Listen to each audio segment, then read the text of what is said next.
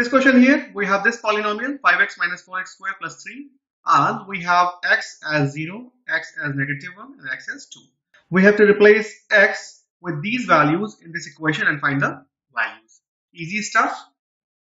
So 5x means 5, replace x with 0, okay, minus 4, x with 0, plus 3. So 5 into 0 is 0, 4 into 0 is 0, plus 3, this comes to 3. Here x is negative 1, so 5 into negative 1 minus 4 into negative 1 square plus 3.